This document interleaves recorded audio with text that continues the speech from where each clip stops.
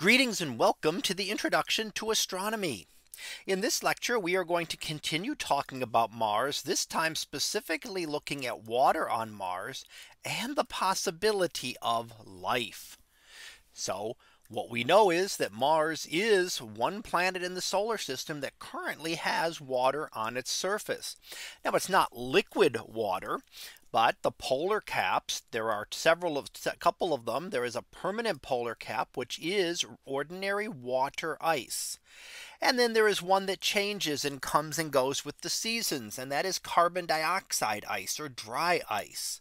So we do know for sure that Mars has water on it right now, but it does not have liquid water. Now there's also a permafrost below the soil. So when we look down below the Martian soil here dug up by one of the rovers, and here we see it 4 days apart, 4 Martian days apart at least. And a Martian day is about a half an hour longer than an Earth day. And you can kind of see the changes in the inset images as to material that has been vaporized and sublimated out into the atmosphere. So material that is down below and below there is a good layer of permafrost down below the surface. We know that there is no liquid water on Mars right now, certainly nothing like anything we have here on Earth. Why? The atmospheric pressure is too low. And that means it undergoes sublimation. So it goes from a solid directly to a gas. You might be familiar with that with the dry ice or carbon dioxide ice here on Earth. Well, on Mars, based on those temperatures and pressures, water will do exactly the same thing. So it will go from a solid to a gas and back, but it will never go through a liquid stage. Now, how about flowing water on Mars? Well, there is evidence from flowing water in the past. We can see evidence of things like dried riverbeds. And what this tells us is that the atmosphere must have been thicker in the past. So we see some areas like this where you can see very distinct features that are water related. However, we also note that they are heavily cratered, meaning that these flows are very definitely not recent. So how about flooding? What other signs of water do we have? Well, we have things like this where we can see signs of water flow around the craters. So around this region, you can see around some of these craters where water had flowed. So around this one, you can see the material built up. So the crater itself kind of diverted a water flow around it. And you can see various features as we would associate with the flash flooding here on Earth. So that there has been flooding on Mars in the past. What other evidence do we have for water? Well, we have sedimentary rocks that have been found by some of the rovers. Well, sedimentary rocks are layered rocks that can only form in liquid water. So again, the fact that we see these and we see them no place else in the solar system other than Earth and Mars means that at one point Mars did have an ancient lakes and or oceans. Certainly not as big as Earth's oceans, at least not in depth.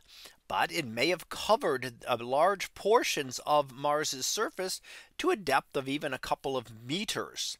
So while maybe not oceans like we have here, still Mars may have been a very watery world in the past. And in fact, it was, because we find all sorts of evidence of water. Another thing that we see is a mineral called hematite in the rocks. And that forms in liquid water as well. So all of these things put together tells us that yes, Mars has had liquid water in the past. But what has happened to that and what's going on today? Is there any liquid water left today? Well, I've already told you there really can't be any liquid water as we see here on Earth. However, we do note craters like this one with dark streaks down the side, which could be caused by flowing water. However, it is not water as we know it. It would be a very thick, briny water. that would flow down and would flow down only part way before it quickly evaporates, just leaving the streaks of the salty material behind. So could there be flowing water on Mars? Yes, but it would not be anything like water we would recognize here on Earth. So we do know that water has existed on Mars in the past. And that kind of leads us. Could there be some kind of life on Mars? Well, what is this? What is the possibility of life on Mars? People have often looked at this as the face on Mars. And if we look at the leftmost image, you might see, yeah, it looks like there is a face there. Well, that's actually an optical illusion, because if we look at the same region in higher resolution with later craft, we see that there really is no face there. It just is a randomness of the pattern that gives us the idea that our mind is trying to make sense of that randomness. So it tries to put the closest pattern it can find. And since we may see a couple of eyes and a nose and a mouth there, it may give people the impression of a face. And then once one person sees it, then again other people will start to see the same thing. You can also look and search for similar images of the rat or the iguana on Mars, which are exactly the same type of thing. But to be clear, these are not signs of life. There has never been an advanced civilization on Mars. If there had been, we would have known about that by now. We would have been able to detect the remnants of that civilization. However, that does not mean there is not life on Mars. What about simple life? Well, this is possible. We did have liquid water in the past. However, the surface right now is sterilized by ultraviolet radiation from the sun. On our Earth, the ultraviolet radiation is blocked out by the ozone. Well, Mars does not have any ozone layer, so it is constantly bombarded by ultraviolet radiation, which sterilizes the surface. However, it doesn't take much to be able to protect the layers down below. A thin layer of dirt is very good at absorbing all that ultraviolet light, and therefore anything below the surface is shielded. So when we look for life, we don't look for life on the surface, we dig below. And here we see the Viking craft as they dug some samples to test some samples and look for signs of respiration and absorption of nutrients, kind of saying that there might be life there. What were the results? Well, either negative or inconclusive. Nothing that we could say for sure was a sign of life. So how about fossilized life? Again, we're looking for very simple creatures. We're not going to find fossilized animals or complex plants or any other kind of creatures there like that.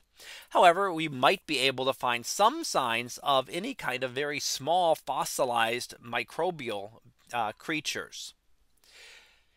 And the question comes up, why Mars? Why do we look at Mars when we're talking about life? Well, the conditions in the distant past were similar to what we have on Earth. So we know that liquid water once existed on the surface. So it makes Mars really the most Earth-like planet in terms of looking for life. Later on, we'll look at other objects and we'll consider some of the moons in the outer solar system as other possibilities for life. But here, really, Mars is probably the best bet right now to be able to find if there is currently any kind of simple life, or even if there was some in the past. Future experiments are planned to bring samples back to Earth for a more detailed study. And of course, who knows what might be found. So let's go ahead and finish up with our summary. And what we've looked at today on Mars is that we do have water on Mars today in a solid form, so ice. There is significant evidence that liquid water also existed in the past. So we know that water has been present on Mars. However, experiments testing for life on Mars have either been negative or inconclusive.